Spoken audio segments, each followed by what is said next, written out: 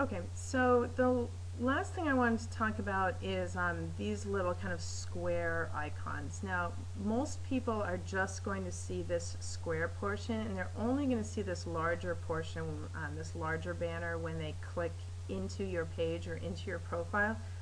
So it is quite important for the cropped square to be an image that you like, and for it to crop properly. Um, so let me talk a little bit about how to adjust your image to get it to crop properly. Unfortunately, there's really not much you can do about where the image is cropped. It's kind of an automatic feature within Facebook. So what you're going to have to do is actually play around with your banner to get the portion that you're interested in into this square. So I'm going to look at my test up here and notice that it's kind of cutting me off at the hairline, and then like right here in this tiny little gap between my elbow and my jacket. So I'm going to come back over here to PowerPoint, and I'm just going to draw two kind of guidelines and say, okay, it's kind of cropping me off right there, copy, create another line, and then again kind of right where there's that small space between my elbow and my jacket. Okay, so that is essentially the portion that is being cropped for the thumbnail image. And so now you're going to need to adjust your design so that the thing that you want as the thumbnail image fits between those lines. So I'm going to highlight this whole thing, and I'm going to need to ungroup the elements. So arrange, ungroup. Okay. And that's going to allow me to move the image somewhat. And maybe I want to go for a more complete headshot. That was a little bit too big. So again, I'm working with my two blue lines, trying to think about kind of where do I want it to crop me, and that looks pretty good. Actually, I'll make this a little bit smaller. Okay.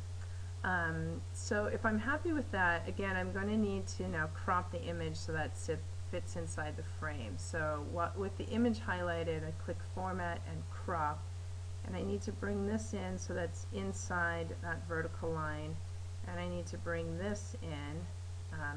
And now the image is interfering quite a bit with my bullets, so I'm going to go ahead and bring the bottom of the image up to right there.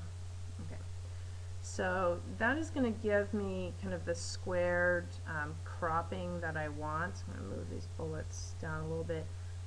There's a little bit of kind of a vacant space up here under the name that kind of feels like it needs something, so I'll put, tagline goes here. Would be a good place to put some sort of a sub-headline, maybe in a slightly different font, like an italicized font. Okay, that's going to look better.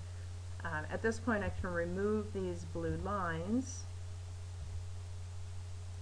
I'm going to again select all of it and do Arrange Group, and then right-click Save as Picture. Make sure to choose JPEG.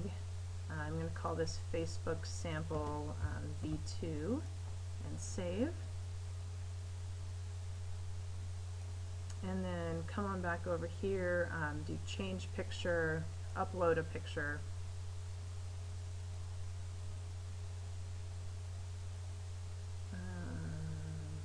On the desktop, yes. Facebook Sample V2. Okay, I'm going to make that the picture. Alright, cool. And now I'm going to do another test post to kind of see how the thumbnail image is looking when it gets cropped. Alright, so that's very much like my original one with the blue background. That was kind of the look that I wanted in terms of where the photo was getting cropped.